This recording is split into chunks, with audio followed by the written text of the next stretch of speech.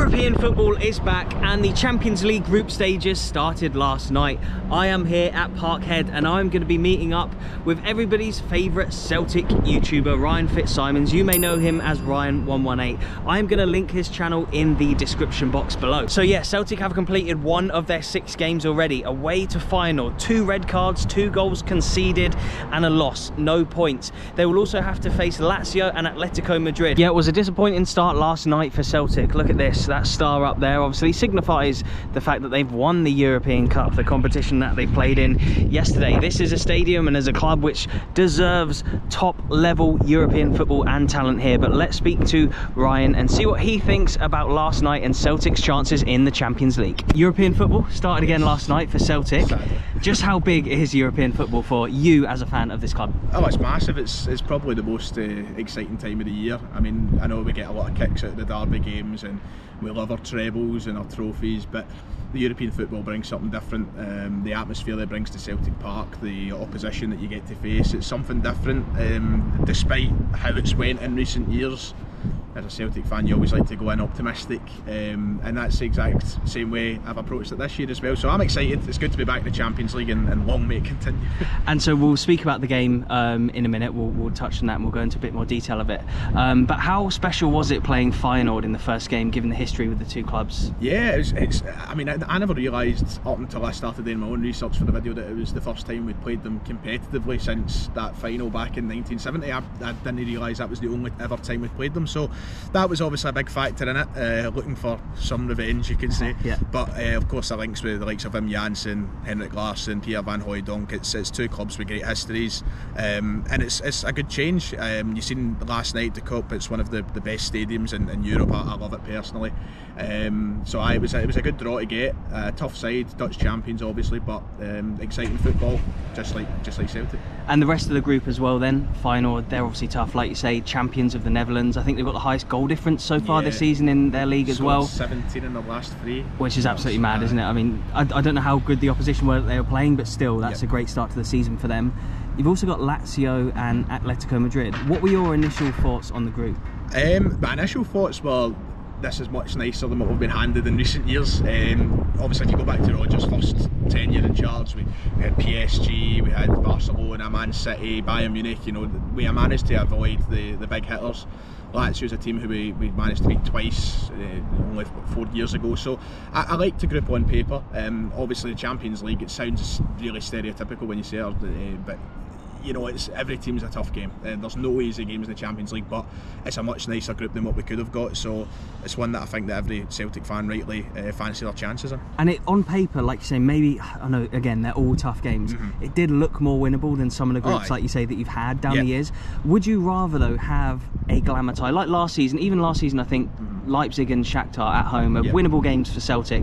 Maybe not Real Madrid home and away, but would you rather get just one glamour team in there? I know Atletico, they're a big side. You just want the easy teams, if anybody that watches my channel regularly is watching the video, they'll know my views on it. I hate the glamour ties. I'd rather avoid them. Give me the easiest, the best chance of getting through to the latter stages of any competition. It's always great, don't get me wrong, like, you know, watching, I've seen Lionel Messi play here, I've seen some really good players over the years, but I'd rather get the games that mean Celtic have more a chance of winning. And even though that comes back to smack you in the face sometimes, it's the on paper side of it that counts. So on grass that matters. Exactly. So you know what, like, it's nice sometimes to have the big teams, but listen, Atletico, Lazio and Feyenoord are 3 big teams in their own right, so I'm happy with that. The game last night. Tell me about it. Typical Celtic, that's the first words that come to your mind. It's really disappointing and a lot of fans are really annoyed, and I get it, it's frustrating. I'm trying a day later to look at it kind of level-headed and saying, listen, we went into a game against the Dutch champions, I didn't put expectation on Celtic to go and win the game, but when you look at the manner of how Celtic throw these games away year after year, when we are going toe-to-toe with these sides, it starts to get really annoying. And that's basically again what happened last night. We were going toe-to-toe with Feyenoord. I think that up until they scored their first goal, there was every chance of Celtic leaving Holland potentially with a win, and then you give away a silly free kick which leads to a silly goal, you get 2 men sent off. There's not a better way to summarise Celtic in Europe. It was almost a carbon copy to some of the games that I saw here. I didn't come to any of them, but I watched quite a few of them. The Real Madrid game, for example, you started off really well, first 30 minutes, and you end up losing. It was similar last night. Do you think there's like a mentality problem within the squad? Yeah, I think there might be, and I think it transcends teams, it transcends managers. It's like a Celtic thing at this point, but see, for the opposition, it seems to be really easy for these teams to realise all they have to do is wait it out, because Celtic are going to make a mistake. So it's something that we need to eradicate from our game, because if we don't, we're going to keep doing it, and opposition sides know that we're going to keep doing it. So it kind of works both ways. You're coming up against a good team, but if you capitulate, you give them opportunities, then you make it easier for them on the night. And there was a couple of mistakes, I think, from the officials that you could maybe point out. I'm not sure about the penalty, the red card, or the first red card, and you were telling me, and again, it's like a few decisions, and you've still got to play better on the night. But like the wall and stuff, there's like somebody in the wall. Like a metre away for the wall, they've got a player in the wall, and so one or two other decisions going your way, it could have been a different match, I suppose. I never like to make excuses. I never like to blame referees. At the end of the day, we lost the game, and we were the masters of our own downfall. There's no point in shifting blame onto the officials. But yeah, it's one of those ones as well. If maybe it's a different ref on the night, once again, things could be different. But listen, there's not really any point. I think that one way or another we would have ended up making the same mistakes, and we'd have still lost the game. And could you maybe blame it Joe Hart for the goal from the free kick as well? You know, there's a shared responsibility there. He saves that penalty, but he lets that free kick in. It's weird, and that sums up Celtic. You know, you save a penalty, and Joe Hart finally saves a penalty, a massive European game, and it comes when you're down to 10 men, you're down 1-0 to a stupid goal. It sums up Celtic, but it's just really annoying. So the squad as it is right now, which players are, would you say, Champions League quality? There's a fair few, definitely. Obviously, a lot of people have criticised the transfer recruitment in terms of the guys we're bringing in, if they're Champions League quality. But we know for a fact we've got plenty of players who are good enough. You look at Kyogo, who's probably our best striker since Henrik Larsson. Matt O'Reilly, who's attracted a lot of interest. Rio Hatate attracted a lot of interest. Cameron Carter-Vickers, Alistair Johnson, who was fantastic at the World Cup. There are just a few names of players who are definitely good enough for this level. I think the big problem is, are we signing enough players to join them and challenging? Are we signing experienced players? And you were telling me something interesting earlier about Chris Sutton and Edouard. Yep. The whole transfer fee thing. If you could just explain that, and do you think that ties into how you do in Europe?